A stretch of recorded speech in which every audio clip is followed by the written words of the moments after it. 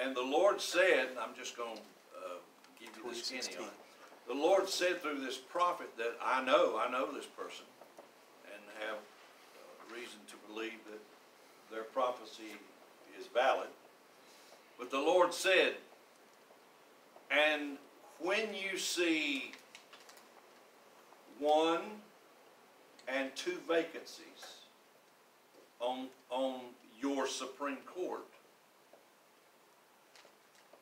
know that I am the Supreme Justice. Wow.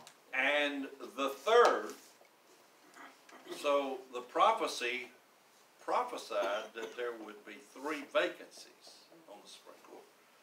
And it said, and the third will be a woman of compassion. So it was prophesied. Now, whether you like it, dislike it, agree with it, or I'm just telling you that this was prophesied by somebody. That she would be a woman of compassion. Now, I don't know. I do know this. I do know that she is the eldest of 7 children. And she has 7 children. And she serves on the 7th District Circuit Court. Wow.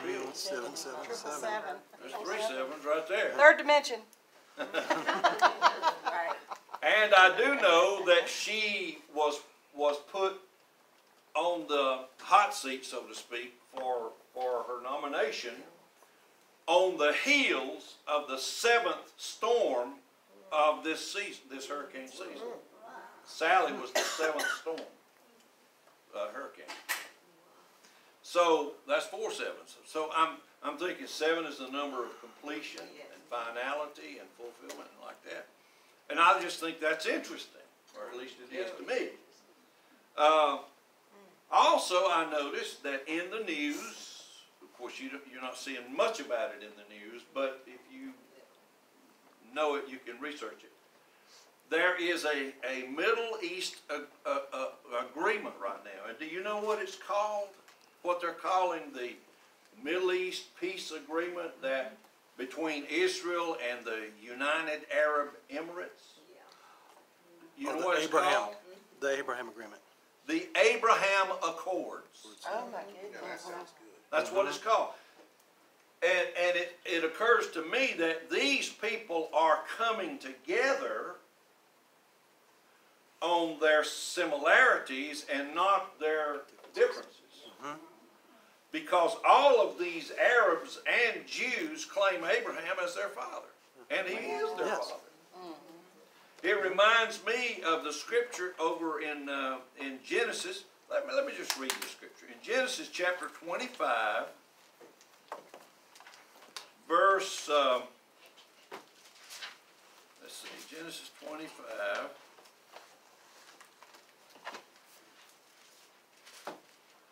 Well, I know I've got a 25. Did it say why it was called the Abraham Accord? I guess that's what they named it. No, I'm going to say why. I mean, Oh, I guess it's because of what I said. They all consider themselves to be descendants of Abraham, and they're coming together in an agreement for peace. So it is aptly named the Abraham Accords. In Genesis 25, verse 7, and these are the days of the years of Abraham's life which he lived, 163 years. That's 175 years. And Abraham gave up the ghost and died in a good old age, an old man and full of years, and was gathered to his people. Now listen to here it is, verse 9. And his sons, Isaac and Ishmael, buried him in the cave of Machpelah, son of Zohar, the Hittite, which is before Mamre. That's also where Sarah was born. I wanted you to see that although Ishmael had been separated from his father, Abraham for years, that he came back and united with his half-brother, Isaac, and they worked together and buried their father. And I'm thinking, that's sort of what's happening right now. Currently, those Arabs and those Jews have come together in the name of their father Abraham to have peace. There's a message in there somewhere. Yes, sir. Do it seem like this peace may be that peace that the Bible speaks about in Revelation, is when they say peace and safety, then sudden destruction? It could be. It could be. But I would like to think that it's not. Right. Yeah. I mean, who wants sudden destruction? But anyway, it could be. I'm not going to argue that it could be. The word judge, when I was talking about the judge a few minutes ago, the word judge in the Hebrew language is shephat, which means to interpret the rule of law and execute justice. To interpret the rule of law and execute justice. And that's really what the judicial branch of the government is supposed to do. Interpret the rule of law and execute justice, or render a just verdict. Now, I want to take you in the scriptures to what the Lord has put in my heart, and I've only got just a brief time. But in Judges chapter 21, verse 25, the Word of God says this: "And there was no king in Israel, and every man did that which was right in his own eyes." Now that's chaos. That's Judges what? Judges chapter 21, verse 25. "There was no king in Israel, and every man did that which was right in his own eyes. These were the days of the judges." And that's, watching that this week, put me in mind, and the Spirit of the Lord spoke to me and said, there's a whole book that's dedicated to judges. And I said, yes, sir, there sure is.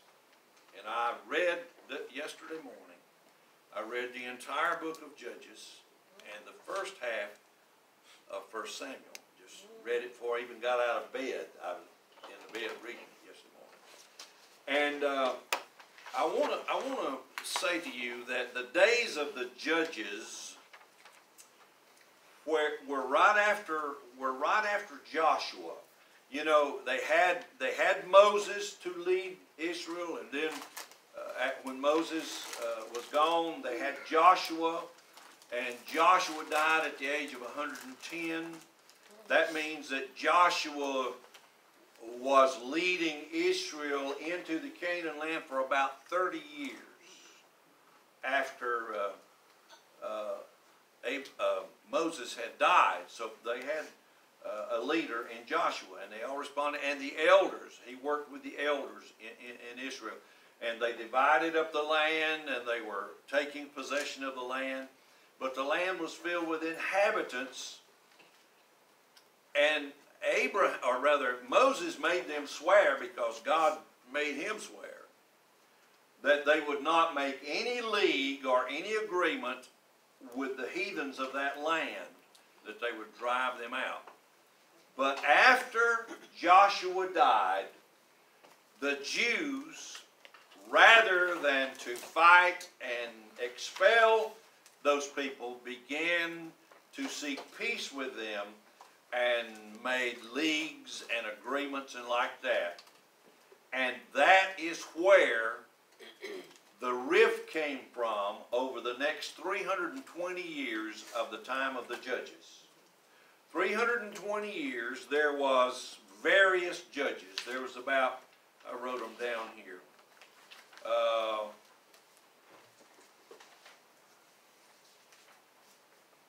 got so many papers up here, I'm doing too many things today. Oh, here we go. The first judge was Othniel. Ehud, Shamgar, Deborah, Gideon, Abimelech, Tola, Yair, Jephthah, Abzan, Elon, Abdon, Samson, Eli, and actually the last judge was Samuel, who was a prophet.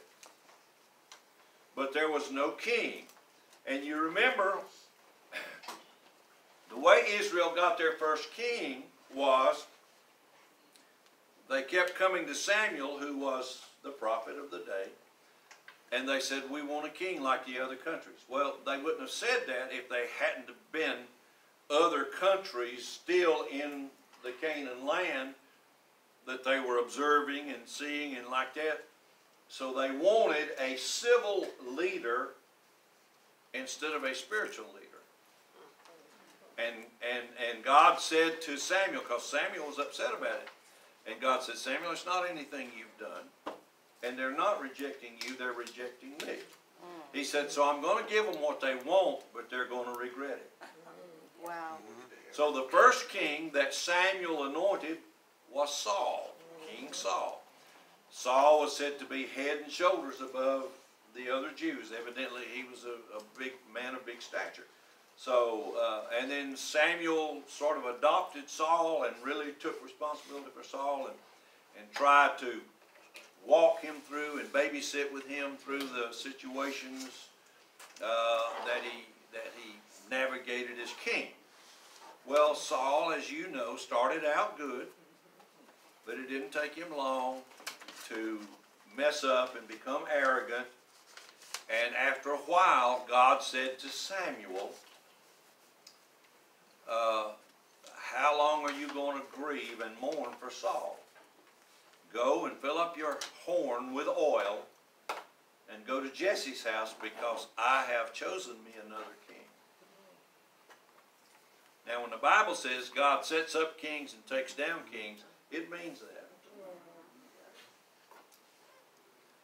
If God wants it, you can't stop it. Amen. That's right. In the long run, you can't stop it. Now here's the thing. He said, Lord, if I go over there, Saul will find out I went and he'll kill me.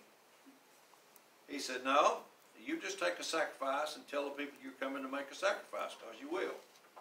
But while you're there, anoint the next king. Well, you know the story, how that Jesse had several sons, and he kept running them out, thinking that was the one, that was the one, that was the one.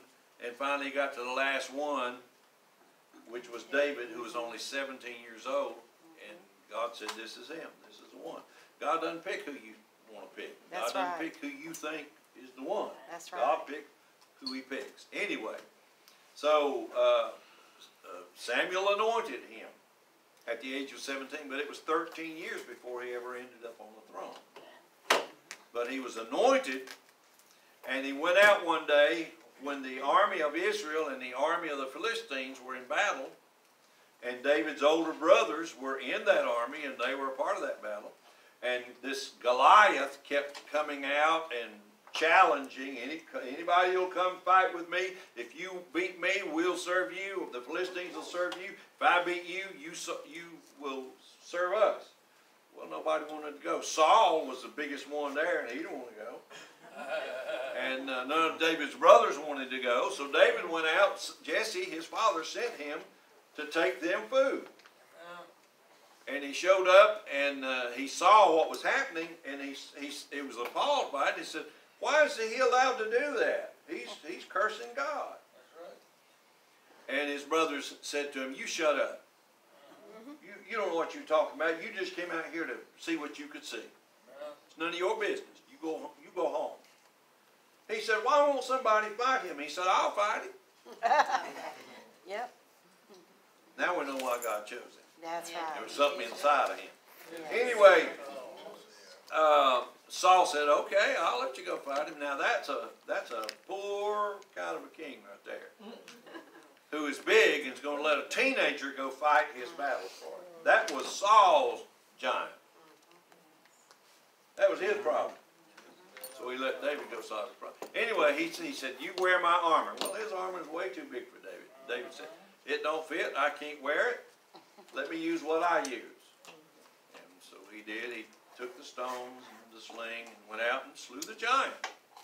Well, everybody was elated that he did that, and Saul gave him his daughter, Michal, for a wife as a reward for killing the giant. Anyway, the fact was that the first king of Israel, they regretted having him as king before too long. They would have done better with Samuel and staying with their spiritual leader. But then it began a process before that of 320 years of judges.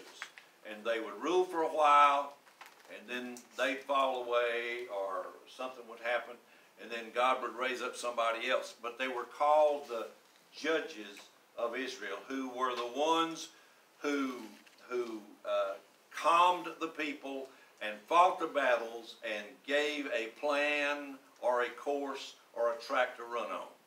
So that was the time of the judges. Now, I want to read to you a scripture out of the book of Judges. So if you'll turn to the book of Judges, chapter 9. I'm going to read this real quick, and I'm going to say a couple of things about it, and then I'm going to be done. Judges 9, there was one of the fellows named Abimelech who decided that he would come up with an idea of how to be the next judge of Israel. And he bribed some people, and he threatened and intimidated some people, and he made some agreements and some leagues under the table dealings, and got support, and they made him their leader. But then a man who saw the reality of it and understood what was going on stood up and gave a parable. It's called the parable of the Bramble Bush. Now listen, verse 8 of Judges. The trees went forth on a time to anoint a king over them. And they said unto the olive tree, reign over us. But the olive tree said unto them, should I leave my fatness, wherewith by me they honor God and man, and go to be promoted over the trees? And the trees said to the fig tree, come thou and reign over us. But the fig tree said unto them, should I forsake my sweetness and my good fruit, and go to be promoted over the trees? Then said the trees unto the vine, come thou and reign over us. And the vine said unto them, should I leave my wine, which cheereth God and man, and go to be promoted over the trees? Then all the trees said unto the bramble bush, or the bramble tree, come thou and reign over us. And the bramble said unto the trees, if in truth you anoint me king over you, then come and put your trust in my shadow. And if not, let fire come out of the bramble and devour the cedars of Lebanon. The parable that this man gave was that all the trees went to the various beautiful, fruitful, and useful trees and asked for that tree to be their king or ruler. And none of them wanted to do it, so they ended up with the bramble bush. Now the bramble bush is a thorn bush. And back in these times, thorns were used to burn a hot fire, to start a hot fire. And thorns would crackle and pop as they burned in the fire. And so the bramble bush, and by the way, let me remind you that there was no bramble bush and no thorn bush before man sinned. That came with sin. Adam didn't know anything about thorns and brambles until he sinned. Okay? Now, so he said, okay, if you want me to be your ruler, then you come under my shadow. In other words, you come under my influence, my jurisdiction, my headship, and if you don't do that, then I'll send the fire to destroy you. I'll burn up all the cedars of Lebanon because I can start a big fire. Now, this parable was given by a man when he saw how a leader came into power. Now, that reminded me that we are in a time of choosing leaders. Not just one, many. Because it is election time. And I thought to myself, do we really realize the importance of inviting God to be a part of this scenario? Because if you just do what you think, and I just do what I think, and this other guy does what he thinks, and those people over there do what they think, and out of our divisiveness or our divisions or out of our disagreements or out of our pet peeves or out of our particular likes or dislikes, we choose somebody, will it be God's choice? And quite humbly and frankly, I want to suggest to you that I believe we're at a time in history where we need it to be God's choice. Amen. Not just our choice. We need for our choice. Jesus in the Garden of Gethsemane did a key thing. He told God what his will was. If it be thy will, let this cup pass from me. In other words, that's what I want. I want this cup to pass from me. But then he said something key that Adam did not do. He said, nevertheless, not my will, but thy will be done. And that's what made Jesus the successful replacement of Adam. He surrendered and submitted his will to God. We like what we like. We don't like what we don't like, and like that, and that's normal. That's human. Somebody might choose the color of red, and another might choose the color of yellow or blue or whatever. There's no sin in that. It's just you like this, but I like this. That's, you know, the human nature. We like what we like. But I believe we're coming to a place where we really need to ask God to anoint things so that what we do is what He inspires us to do. And if we don't do it that way, I believe we're going to be in a heap of trouble. Okay, I'm just saying.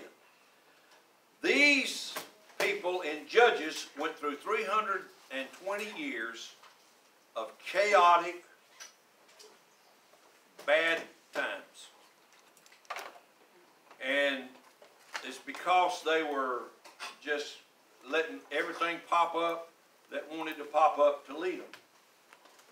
But I believe that we need God to lead us. That's right. I think they made a mistake when they wanted a king instead of a prophet. Because I think this country needs some spiritual leadership as well as civil leadership. Amen. Amen. So I think we should make it a matter of prayer.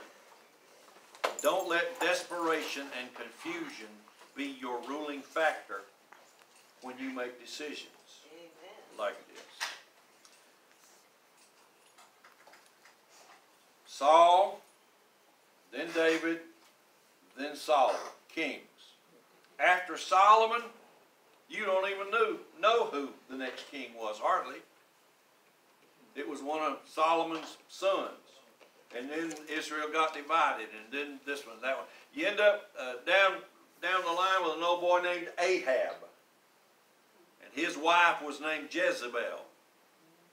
And she sort of ruled, she was the power behind the throne, if you will. And her spirit was one of killing the prophets. She killed all the prophets she could kill. That's when Elijah showed back up after hiding, because she wanted to kill him too.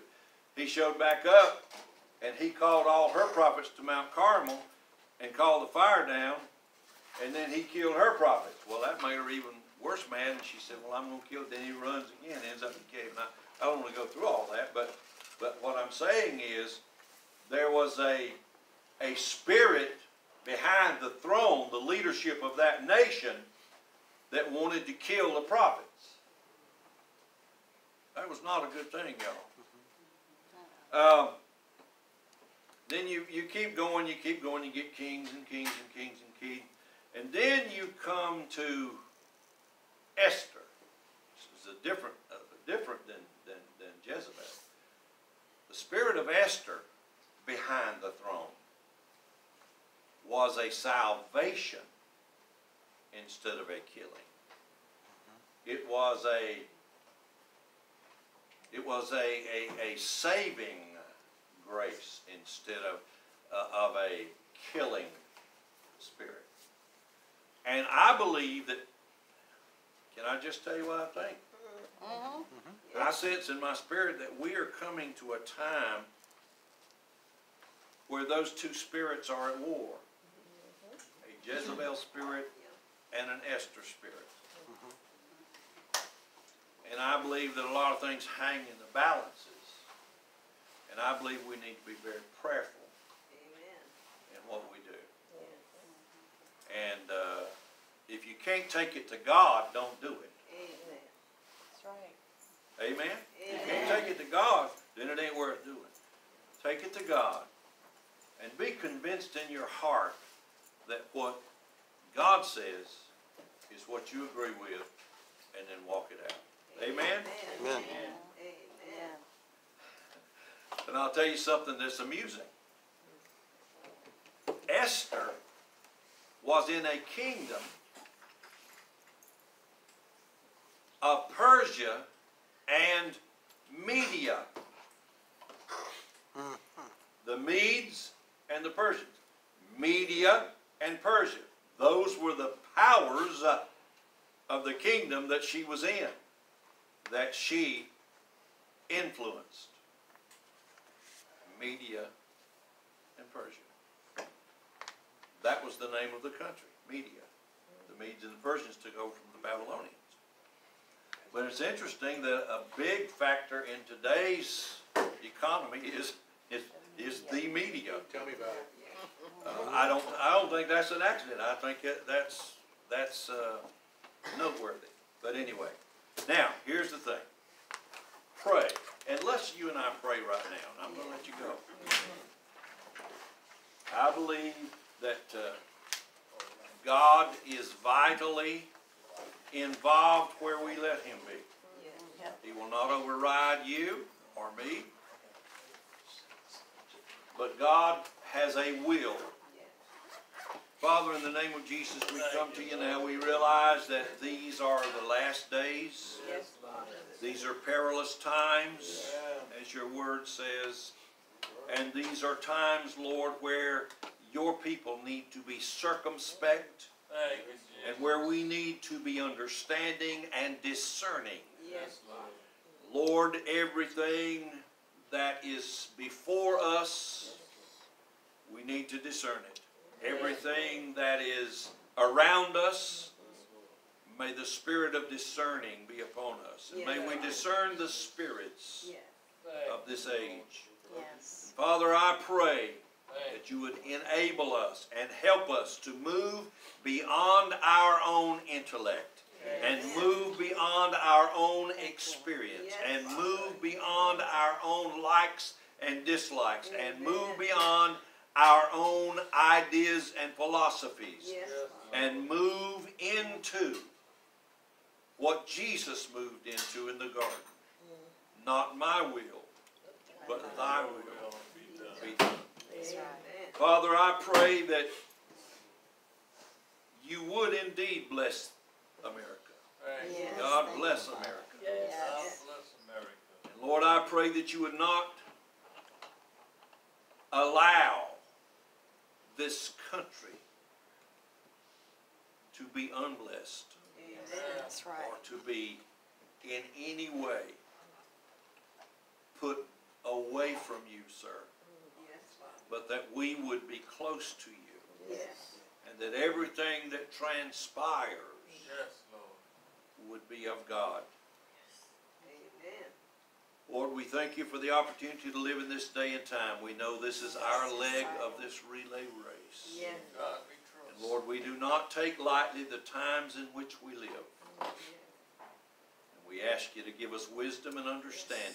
Yes, Father. Give us discerning and help us to do exactly what we're supposed to do. In Amen. Jesus' Yes. name. And everybody said, Amen. amen. Now, me and Diane love the hound out of you. Little dog out of Found today's activities insightful. And I have these sample ballot forms if you'd like to look through them and see what the ballot looks like if you haven't already voted. And when you go from here, be led of the Lord. Amen? Amen. That's David. Yes.